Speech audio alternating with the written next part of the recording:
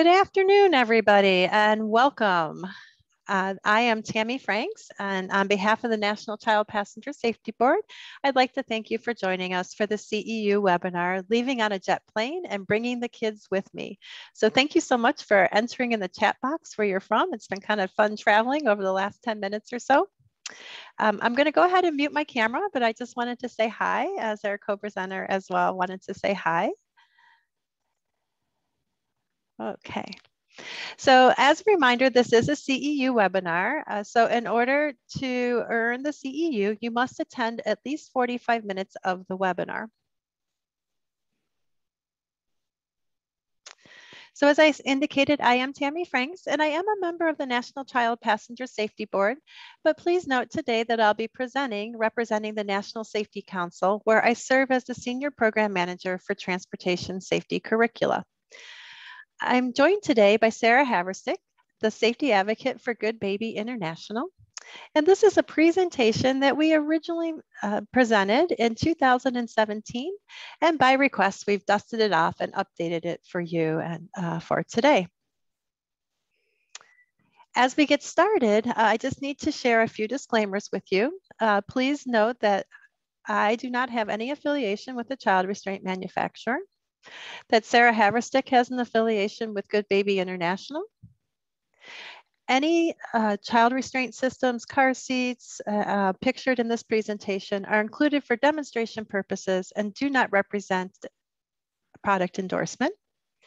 And finally, the focus of this presentation is on domestic travel today and not international travel. That'll be part 2.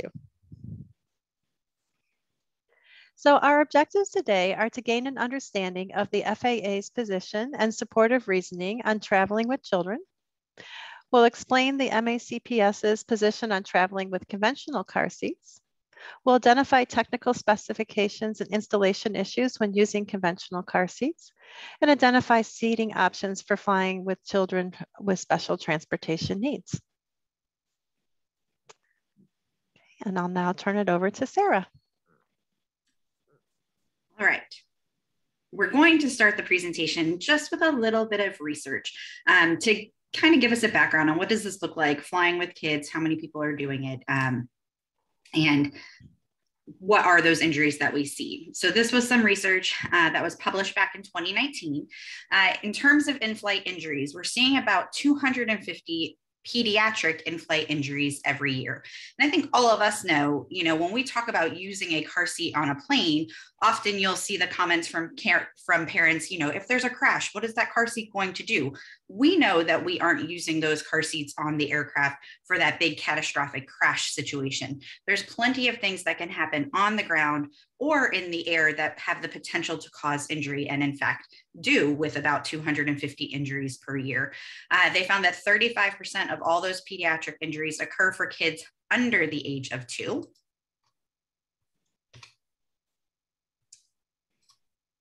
We're going to see if this is going to cooperate with letting me. There we go. Out of all of those kids, the unrestrained lap children are more prone to in-flight injuries. That's what they found during this research, looking at actual injuries that happened. And these are where they happen. Obviously, there's turbulence. And the big issue with turbulence is especially clear air turbulence. If you've flown a lot and you've been through any of the clear air turbulence, it's pretty scary because it happens out of the blue. You have no idea that all of a sudden this is going to happen. And there's, a drop in the cabin, the aircraft experiences this turbulence that they couldn't have warned you about. So if you had a lap child in that situation, it's not like you were preparing for turbulence in that moment. You didn't know it was going to happen. And they see injuries, especially in that situation. But there's lots of other just common things that can happen. If you've got that lap baby and somebody is handing a hot coffee to another occupant of your row, and they accidentally hit a bump and the coffee spills on your child, there's potential for burn injuries. If you're sitting in that aisle seat, there's aisle traffic, there's meal service, lots of opportunities for kids to get pinched and bumped. And then, especially when you're sitting in that aisle seat, you're basically right below the opening to the overhead bins. And there's always the opportunity that something could happen, that overhead bin pops open and something can fall on the child. And those are not just maybe could happen. These are all injuries that have been documented in flight for kids. So CCHIPS, the Center for Child Injury Prevention Studies, is an injury consortium. So they are an academic and industry consortium that's comprised of a number of different academic institutions, but also members from NHTSA, members from the FAA, as well as members from actual manufacturing companies that help to contribute to different research on injury topics.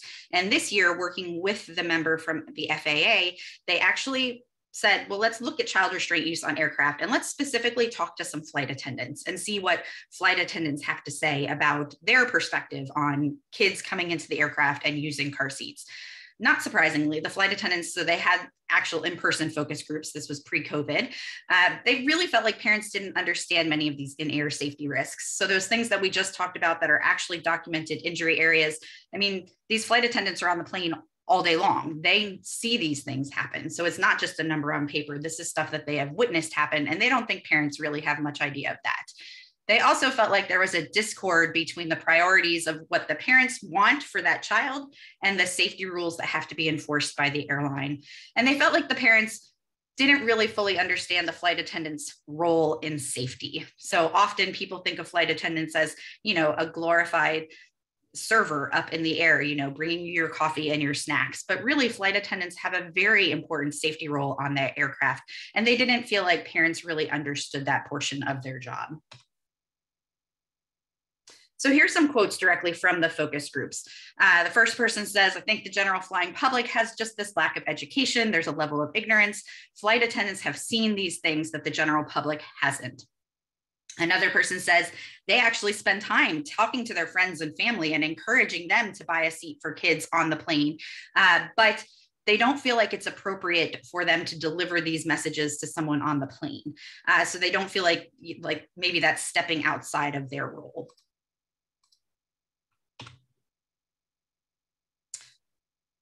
This one I thought was interesting. So they found that, you know, in their experience, the parents, especially with the lap-held babies, are more interested in keeping that baby quiet and comfortable. So as the flight attendant is briefing them on what they need to do during taxi, during takeoff, during turbulence, if the baby happens to be lying down, sleeping, they're comfortable, they really feel like the parent isn't interested in doing the thing that would be safe for that child. They just want to keep that child comfortable and quiet. So often the airlines, the FAA, Transport Canada, all of these groups get called out for not being as concerned about the safety of the child, when in reality, this flight attendant felt like the parents are really the ones wagering with the safety of their baby.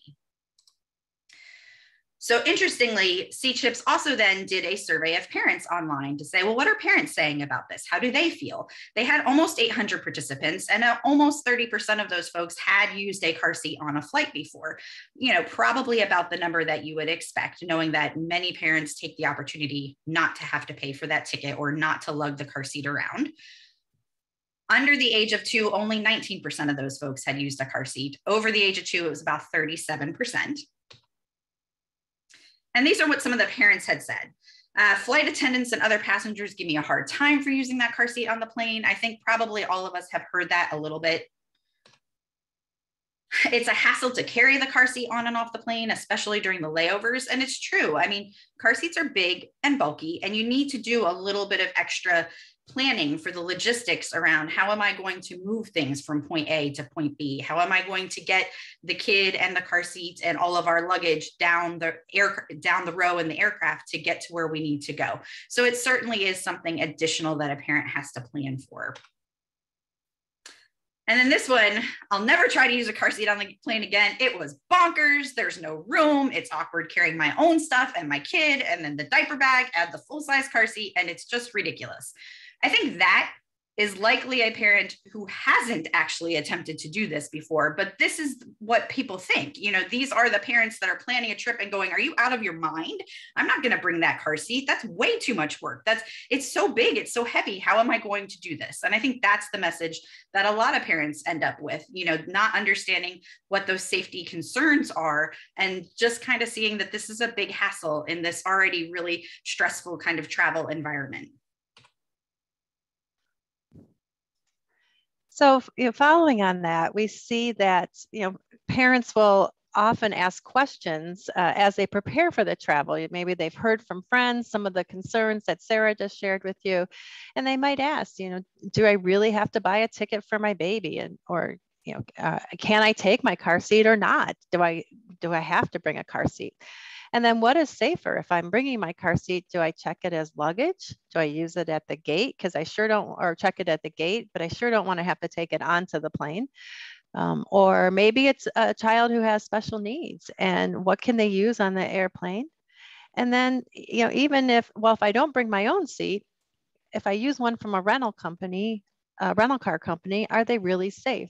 So these are questions that you may have received as a technician, or may even have as yourself as a caregiver. And I did a quick Google search prior to or in preparing this webinar. And we know that sometimes the sources that we find online are more credible than others. And here are a few that I found that I would probably call misinformation about flying with children. And it could be somebody who's very well intended, but maybe it didn't have the facts. And so hopefully, when you leave today, you'll have some of the facts, and we can help share a little bit more accurate information. So, some of the online advice was you have to purchase a seat for your child regardless of his or her age. While that may be best practice, we'll see if that's indeed true. This one, if you check your car seat as luggage, it must be boxed in the original box in which you purchased it. Oh my goodness, the panic that can instill in a caregiver. Do they have the original box? Was it long ago recycled or became a castle or a fort in the living room? Or you can't check your car seat as luggage. If the bag handlers drop it, it's been crashed and you cannot use it anymore. Well, how are you going to determine that as a caregiver? So let's work through this and see who says what about flying with children. We're going to go right to the sources. So the first source that we'll start with is the Federal Aviation Administration. That seems to make sense. Or we often refer to them as the FAA. And this is reflective of the information that you'll find in the 2020 National CPST Certification Training Technician Guide in Module 11. So pages 11.5 through 11.6, if you need this information and want to share it with families, again, you have that resource either online at cpsboard.org, or you can, or if you have a print copy, it's also there. So what does the FAA say? Well, the FAA indicates that the safest place for a child is in a government approved, which means it meets the applicable the applicable federal safety standards, car seat or device, but not on your lap. So they're telling you that your arms aren't capable of holding your child securely, especially during unexpected turbulence. The FAA additionally strongly urges you to secure a child in a car seat for the duration, or some type of device approved for use on aircraft for the duration of the flight. They do prohibit the use of booster seats, harness vests, belly belts during ground movement, takeoff and landing. But interestingly enough, there's no regulatory prohibition from using these products for a lap child during the cruise portion of the flight only. But it's important to check with airlines. They may have their own policies about whether or not these types of devices can be used in flight. So why is this? Why doesn't the FAA require you to use a car seat? So for children under 2, they allow the child to be a lap child.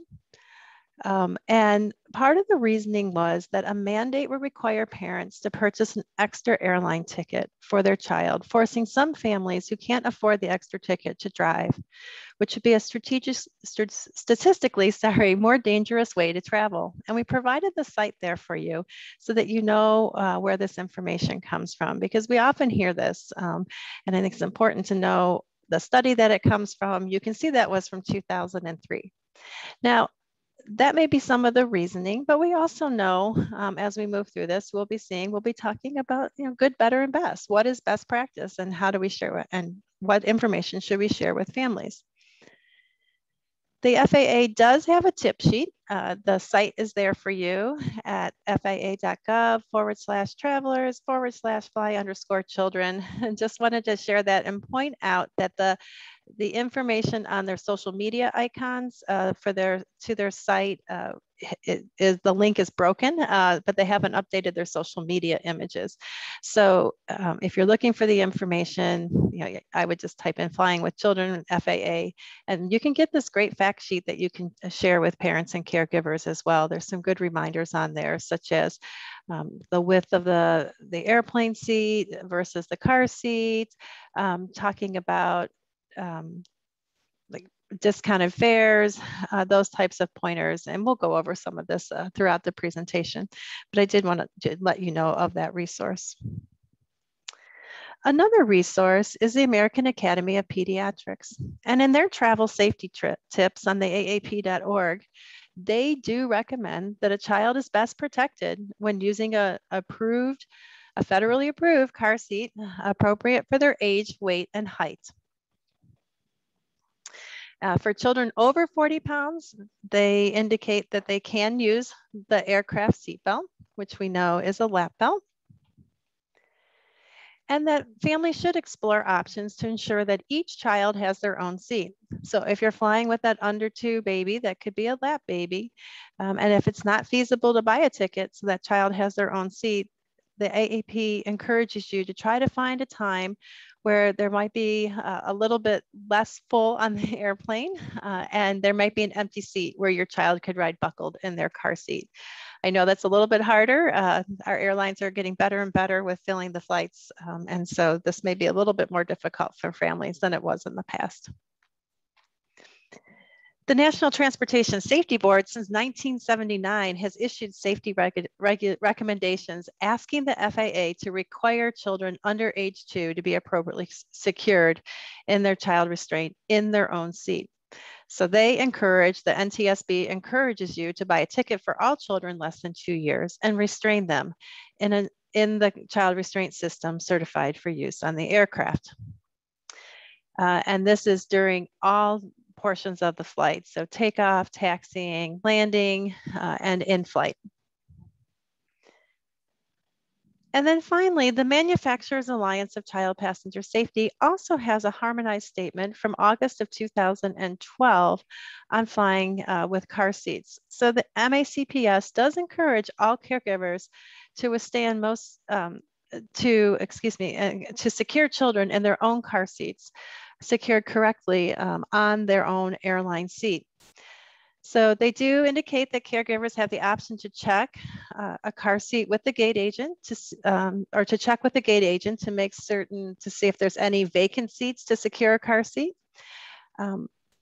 But they also indicate that if a car seat is gate checked or checked as luggage, that they did not consider any type of force from dropping equivalent to that would be in a motor vehicle crash. So it's important for caregivers to check the car seat once they have arrived at their destination and make sure there's no visible damage and that all aspects of the car seat function properly. So as you can see, there's lots of information from many credible sources, but overall stressing the importance of using a car seat in flight. So now we're going to talk about the options. So what are all those different options? And remembering, as Tammy mentioned, good, better, best is that mantra that we teach in the certification course. And we want to keep that in our mind as we're going through all these different transportation options as well, because we can't realistically expect every caregiver to follow that best practice recommendation. So it's important that we understand all of the available transportation options for kids.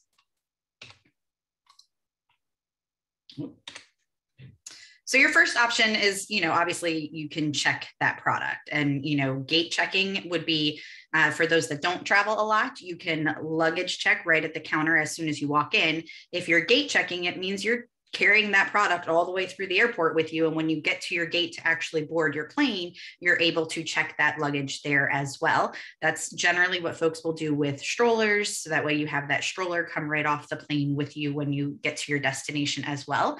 Typically, there's no additional charge to do this, but there's not necessarily any additional safety either, gate checking versus luggage checking. I know that question comes up a lot.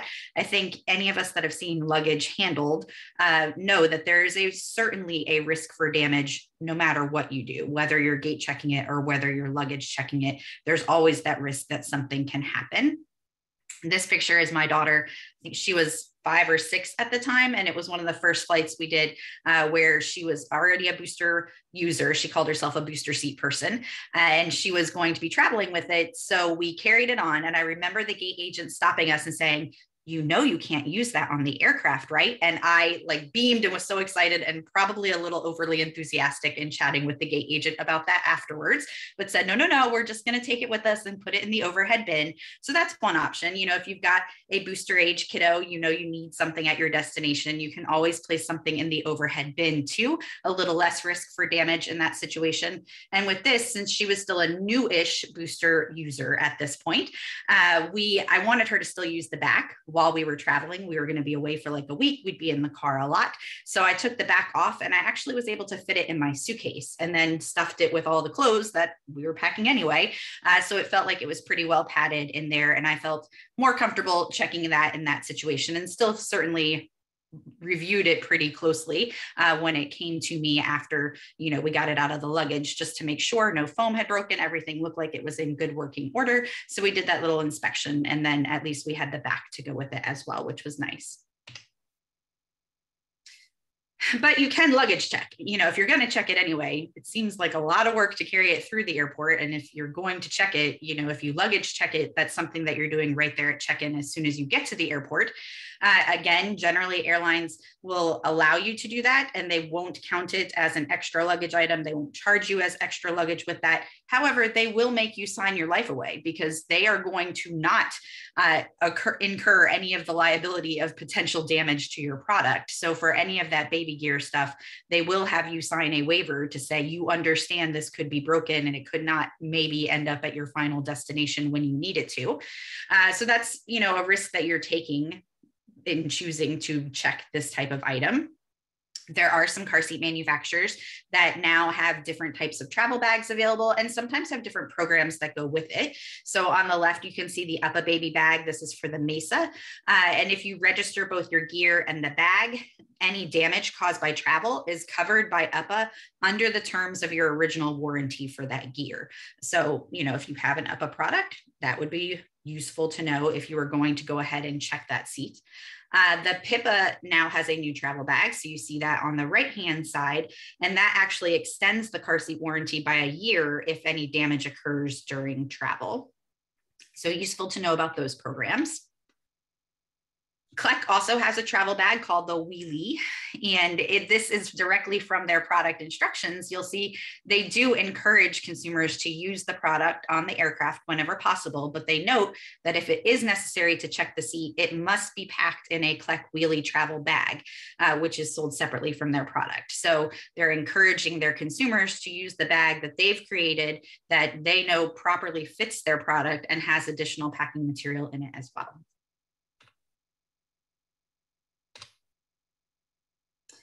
So your options then, you've got that child under 2, and if you decided you were checking that bag and you didn't purchase them a ticket, your option is to hold them as a lap infant and a lap baby. As Tammy mentioned, this is permitted.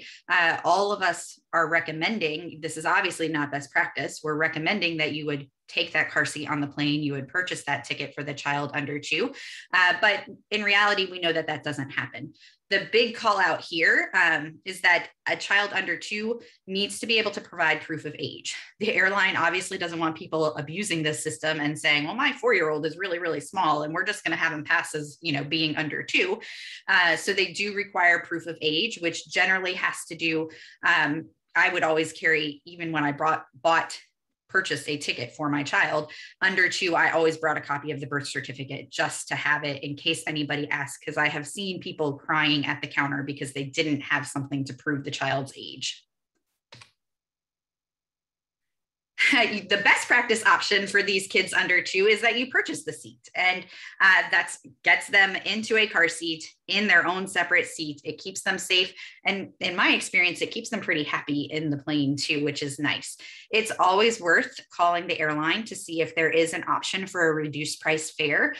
They do often offer infant and child fares. Usually that's not something you're going to find on their website. It is something you would have to call the airline about.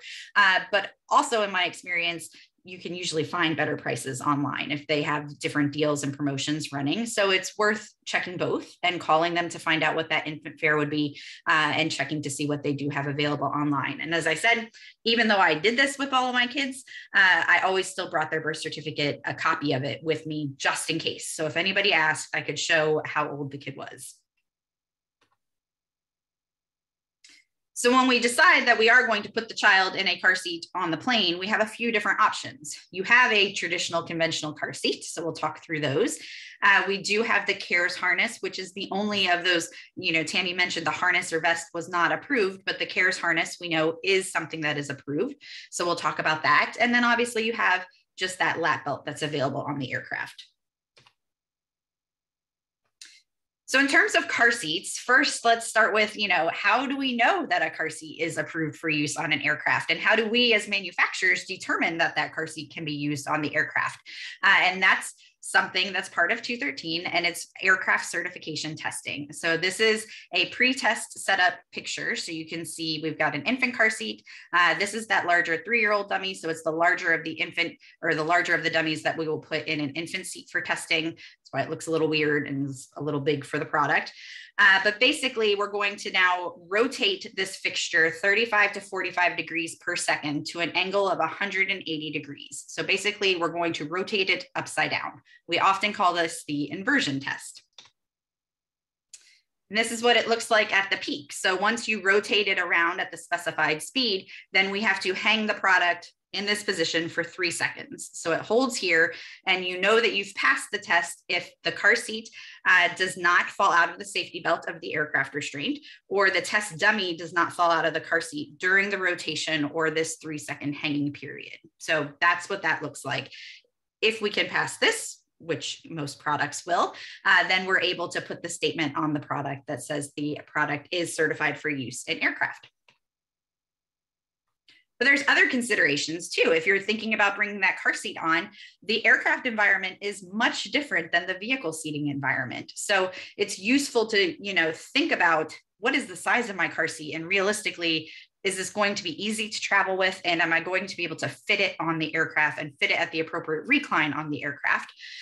So good news for us flying public is that the FAA now requires that airlines provide seating information on their website, primarily for consumers that are trying to fly with a child. So they have to post their seat dimensions, the width of that seat. They usually also have the pitch, which is the distance between one seat and another seat, so that you can kind of get an idea of whether or not your product is actually going to fit. This car seat must be in a seat position that has an upright seat back. So, every time before takeoff and landing, those flight attendants are doing their safety job, walking through the cabin, making sure all of the aircraft seat are in the upright seating position. So that's how you need to install your car seat. And generally, you're going to need to place that car seat near the window seat. The idea there is that car seat cannot impede the emergency egress of another passenger. So if somebody needs to get off the aircraft in a hurry, they certainly don't need to be doing that, trying to climb over your rear-facing convertible seat with your child in it. So car seats have to go towards the sides of the aircraft, on the window sides, so that any other passenger is able to get out easily. Now, I think if you're traveling by yourself with maybe 2 kids in tow with 2 car seats, I've definitely seen where some airlines have allowed you to use the window seat and the center seating position, but I think a lot of that is likely up to the discretion of the flight crew that you're working with. So, kindness always rules pretty well. So, just talk with the folks that are, the gate agents, talk with the flight crew when you get on board, if that was the situation, just to see what they would allow in that situation with one adult and multiple kids. One of the big no-nos is you cannot place a car seat in an emergency row. So you have to be using one of the non-emergency rows on the aircraft. The folks sitting in those emergency rows have a really important job, and it can't be somebody that also needs to tend to a child and help somebody else get off the aircraft. This is an example from the Southwest website where they are now required to provide this information to you. Now you'll note the narrowest seat width here is at 15.5 inches and the widest is almost 18 inches.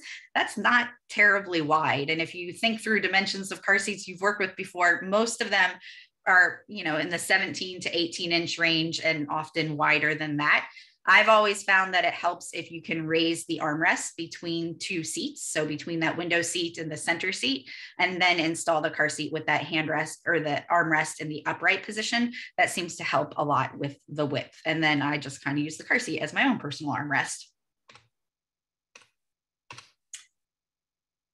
Just some more information. Usually when I look for this information on airline websites, I'll just type in car seat or child restraint or seat dimensions, and some kind of combination of those words usually gets you to the information that you need.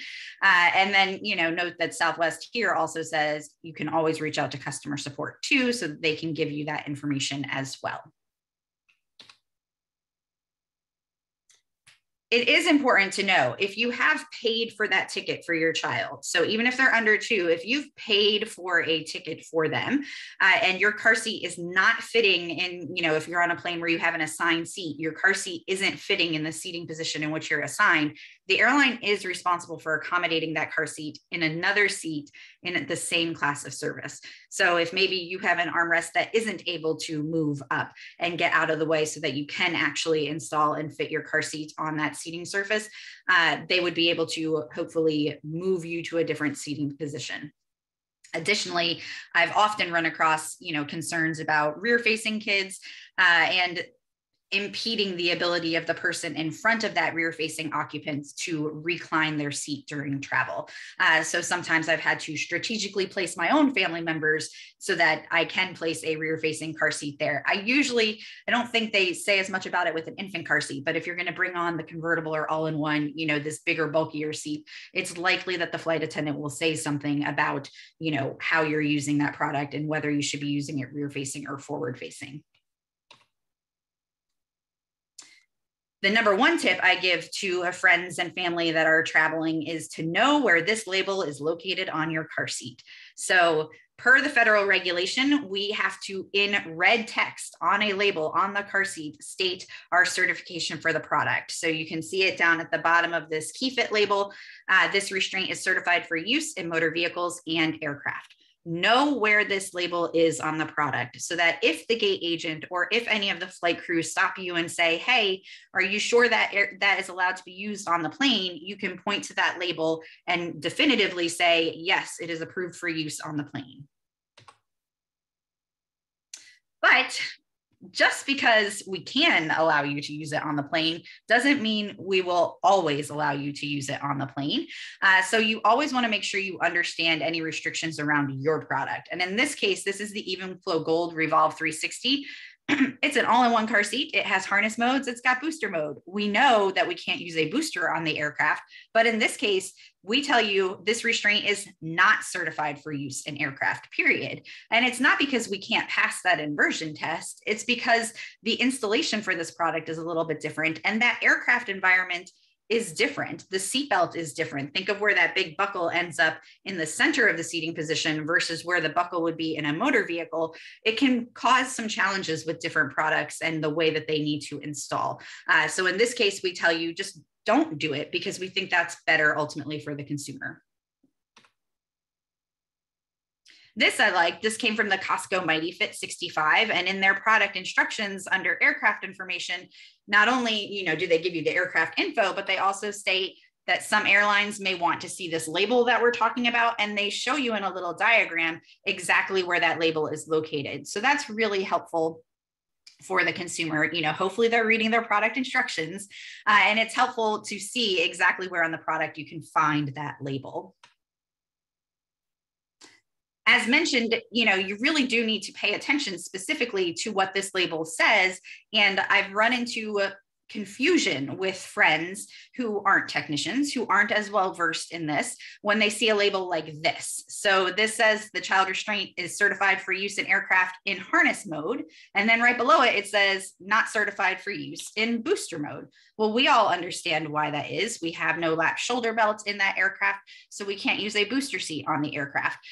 But if you see this and you get confused, and then the flight attendant asks you and they see the part that says not approved, confusion ensues, and then nobody knows what to do. And then you end up having to check your luggage and check your car seat as luggage right there, which you didn't intend to do.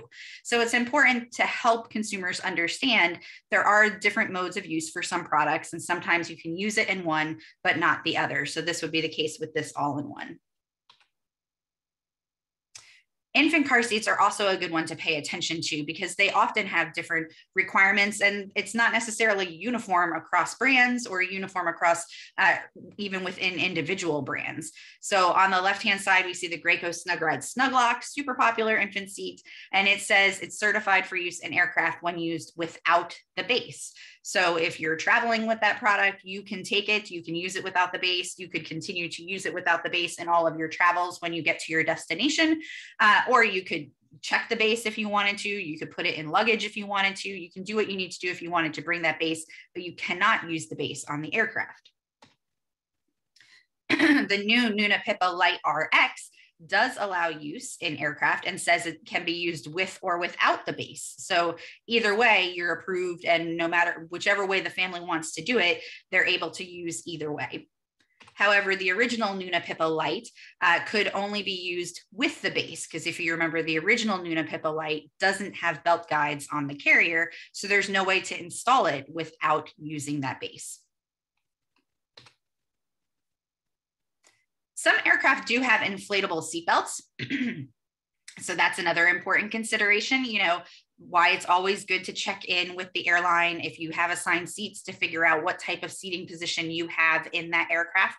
And in this case, in the Britax Be Safe 35, they note that inflatable aircraft are not compatible. So if you end up in one of those seating positions, that would be one of those times where you would either need to change to a different seating position within that cabin of service, or you might need to consider a different child restraint to use if that was your only option, if any child restraint would allow that use. So that's where some upfront work and some upfront investigating of what is allowed on that aircraft is probably useful.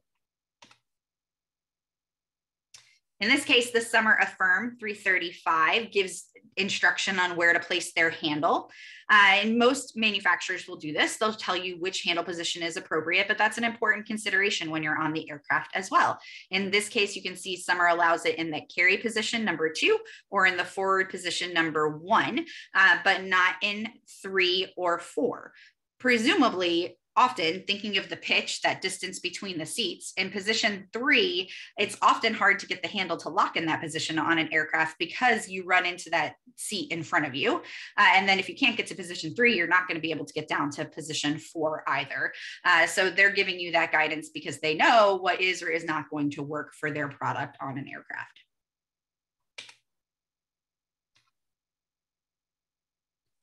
Another one that's a little bit unique, if you've worked with Sensor Safe from Evenflow or Cybex, our Sensor Safe technology, which is incorporated into the chest clip of the product, actually becomes a portable electronic device in terms of the FAA regulation. So you know they always tell you before takeoff and landing that you have to turn off your portable electronic devices.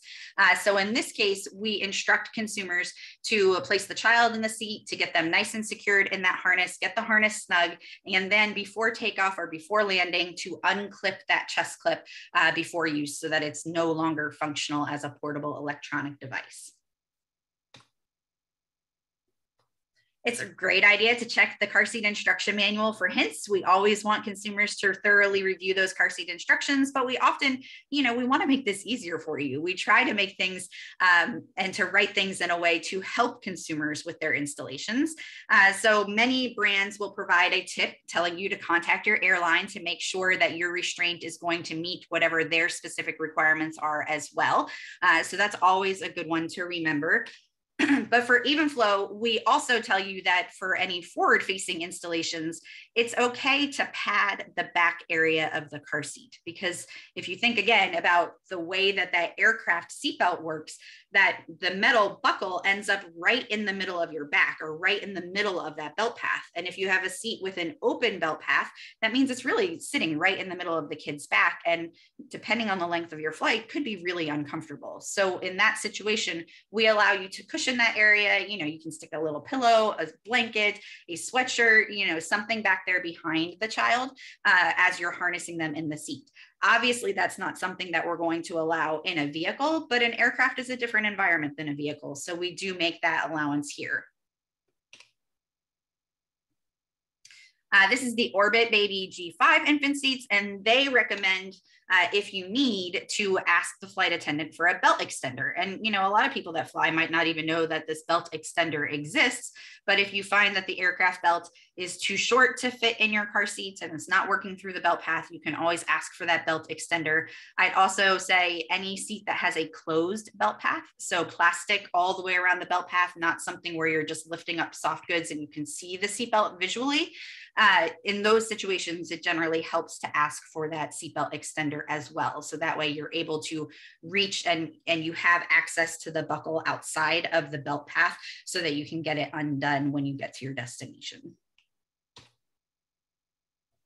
And the FAQs on our websites are always a really great resource too. So car seat manufacturers often put additional information in FAQs, sometimes above what goes into product instructions, just to give a little bit more detail or to address specific situations. So in this case, Goodbaby has a question specifically about using the Mesa infant car seat on planes. So as technicians, you know, the FAQs are always a really great source to find additional information as well.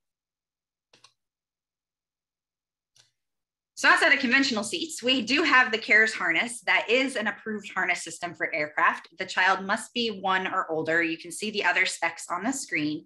They have to be able to sit upright unassisted.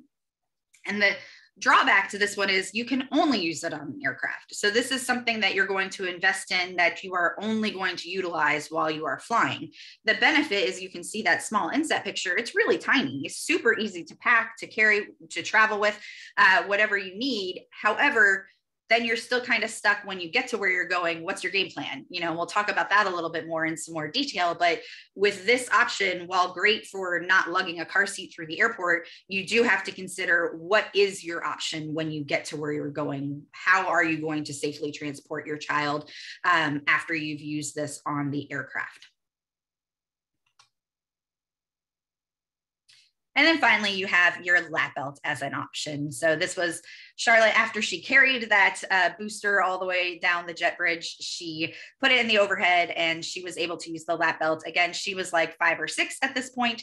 And they say, you know, it should fit most kids over 40 pounds. I think she was about 45 to 50 pounds here, and it fit really well. So that's certainly an option, but is a better option when your child is over that weight range. Under that weight range, we know the belt is not likely to fit appropriately. So in this situation, like in a vehicle, the lap belt needs to be positioned snugly across your upper thighs, low on the hips, not going across the soft, squishy abdomen.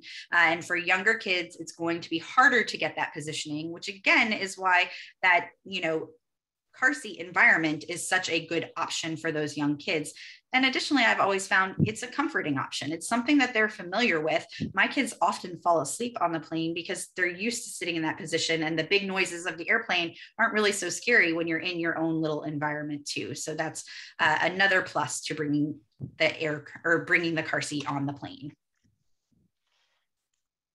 Well, great. Thank you so much, Sarah. And so, you know, following up on that, what do you do once you arrive at your destination? Well, some recommendations that we can make for families, you know, maybe they have a really heavy car seat and they're hesitant about lugging it through the airport, as we saw with the earlier comments.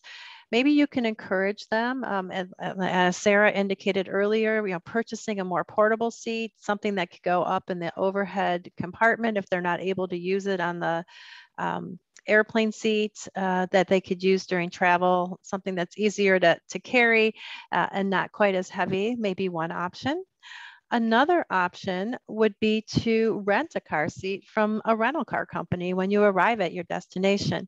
But there are some unknowns with doing this. You may not know the history of the car seat. You would hope that people would be honest if they were involved in some type of crash with it, and share that with the rental car company. Additionally, you might not know how the product is being cleaned. So in terms of the cleaning products that are being used on the shell and on the harness, and concerns with that. We do encourage families, if they are going to rent a car seat from a rental car company, to determine what type of car seat it is prior to going and arriving at their destination, so that they can review those car seat instruction manuals in advance, as we always promote to read that manual. And then another consideration would be to have that backup plan. So, what happens if your car seat doesn't arrive, you gate checked it, or you checked it as luggage? Somebody shared, Claire shared, I'll never forget standing behind a young family who gate checked the car seat and stroller and only got the stroller after landing a direct flight. They were provided a loaner seat by the airline, but the family was not familiar with the seat or the history or how to use it. And so again, really encouraging families to have that backup plan and know where the closest retail store is located, or have family members. We have grandbabies coming to visit over the holidays, and we'll have car seats waiting for them in the vehicle when they arrive, so that they don't have to worry about that gate checking them or checking them as luggage. So children with special transportation needs, let's spend a little bit of time talking about that. And one thing to remember is that, as Sarah shared earlier, that if you have purchased a seat, the airlines need to accommodate you in the same fare class with a seat for that the car seat will fit for that person. So this is for any child under the age of 18, and this information is on the FAA website. So if you're working with families who have children with special needs, this may be helpful information for them to take with them, so that they have that to share with the airlines. Again, kindness goes a long way, as Sarah said, and it's important to advocate for your family, but also to do that in a kind manner. So there are many seating options available. We've talked through some conventional seats, but you'll also see a list of specialized car seats here. And by looking through this list, you can imagine that many of them are wider than that 16 inches. So again, just knowing the aircraft and how wide the seat is, and if you're going to be able to fit the specialized car seat on the airplane seat. This is important information to research ahead of time. One seat that I want to talk about in particular is the Carrot 3. And so some of you may know it by the name Conveyed, the manufacturer Conveyed. They're now in the process of switching over to using ETAC for all of their seats. So this is the ETAC Carrot 3.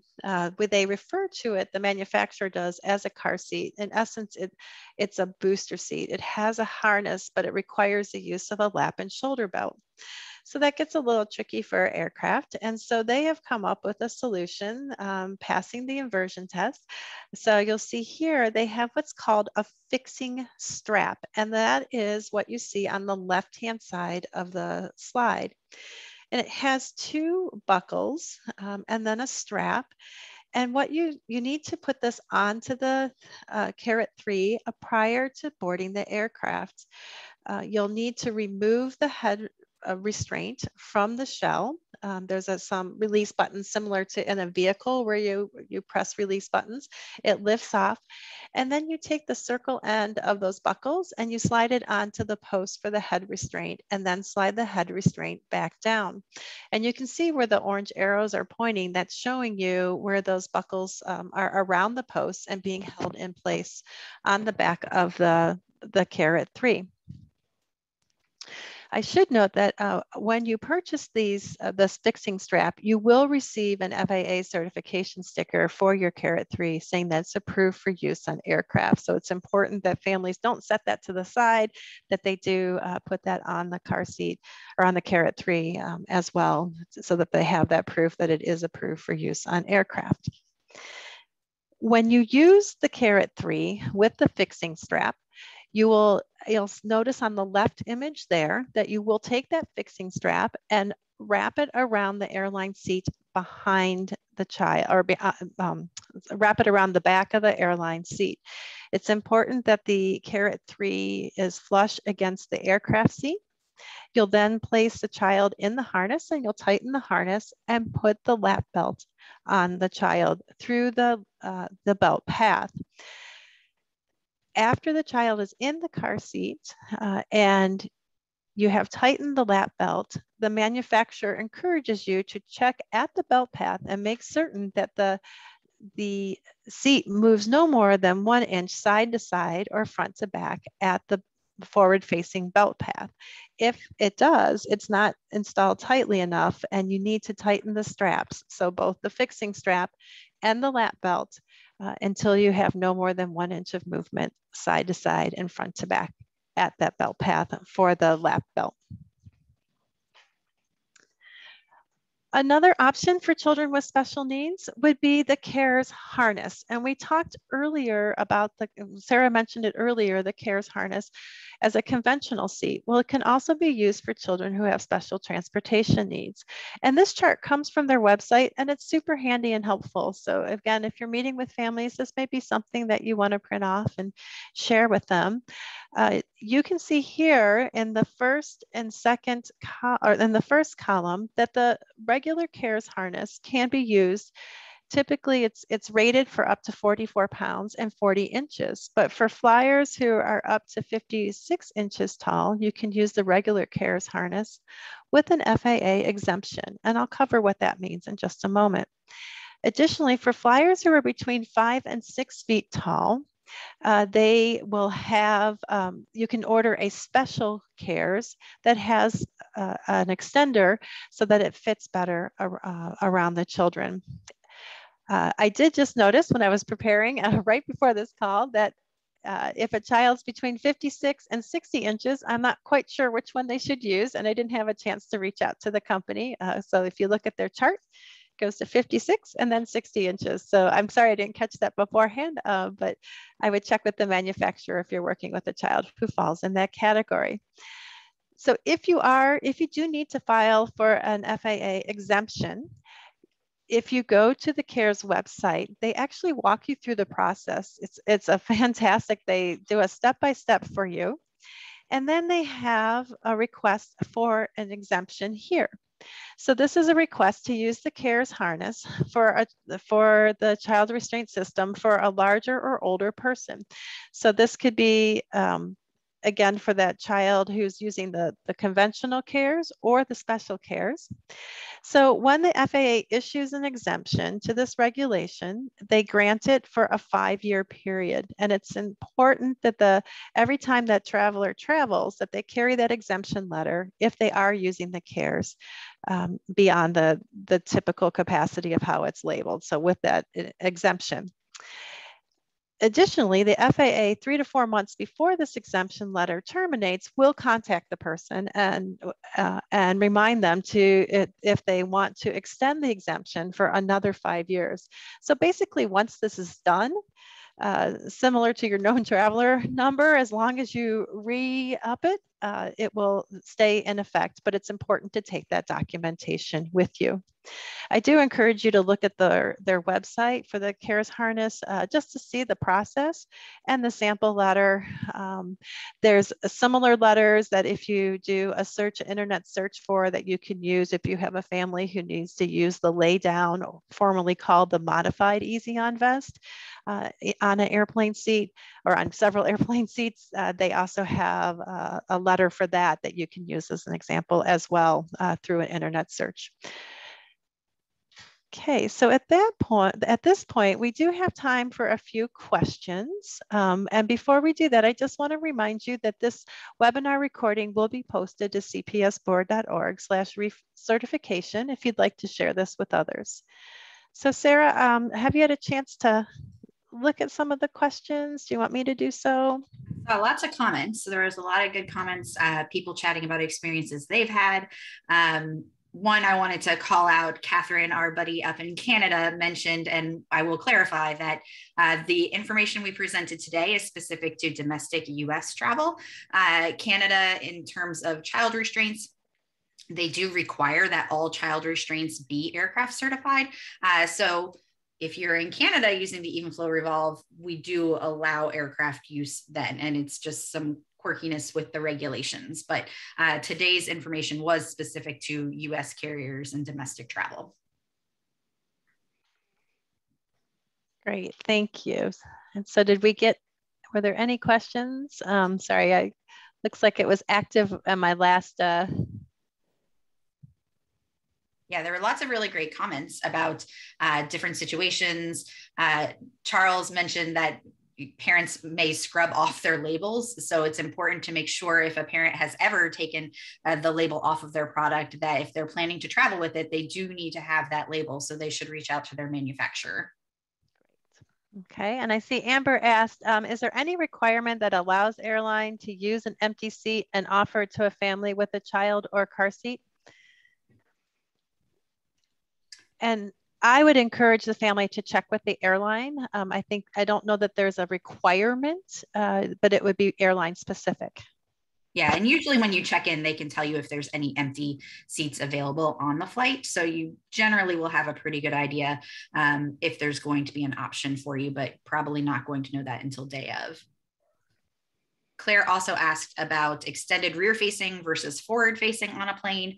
You know, once you get into the bigger seats, those convertibles, the all-in-ones that you're trying to fit rear facing, with the pitch of that aircraft, it is highly unlikely you're going to get that seat really actually properly installed at an appropriate recline angle.